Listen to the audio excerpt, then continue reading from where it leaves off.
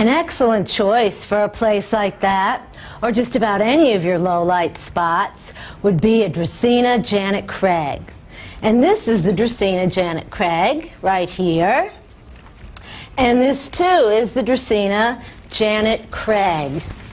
Now sometimes people ask me, they say, well, this plant's name is Janet, so does that mean that it's a female plant? Well, no, it doesn't. Actually, there are some plants which are male and female, but the Dracaenas aren't one of those. So if you want to, you can call your plant Janet, or you can call it Harold, or Irving, or you can just refer to it as your plant. That's fine. Whatever you want to do, it won't mind at all.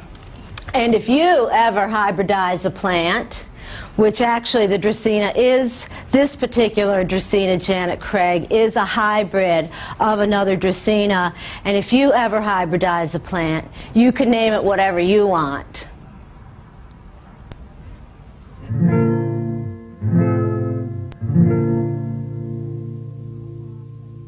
I really don't like to say how often you should water your plants because there's so many factors that can affect that.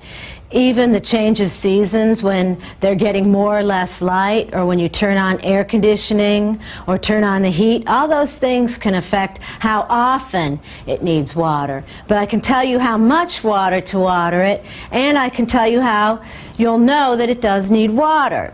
And in the case of the Janet Craig right here, what you want to do is feel in the soil about 1.5 inches down. And when it's dry, that far down, then water it with about 1 pint of water. And with the 8-inch Dracaena, you want to feel down almost 2 inches. Make sure it's dry almost that far down before you go ahead and water it with about 1 quart of water. And that'll do it.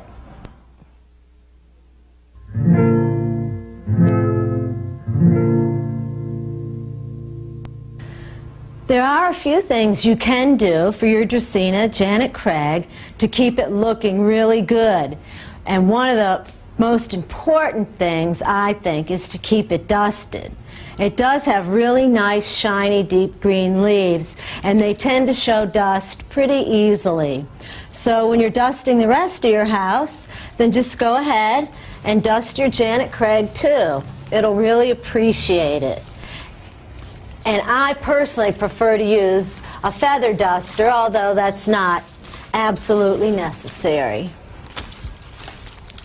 Now, if after you've dusted it, it's still looking kind of gray and it doesn't have that old shine that it used to, you can go to your nursery or garden center and get a good commercial plant cleaner. And what you do with that is just spray it on the leaves, just like this. And then get a paper towel or a soft rag and just wipe it off, and you'll see the old shine come back almost right away. And if you don't want to do that, if you don't feel like going to the garden center or the nursery to get a plant cleaner, you can always use ivory soap and water. But you have to remember to rinse it off when you're done. But your plant will look great. And also, don't forget to fertilize it. That's a wonderful thing to do for all your plants.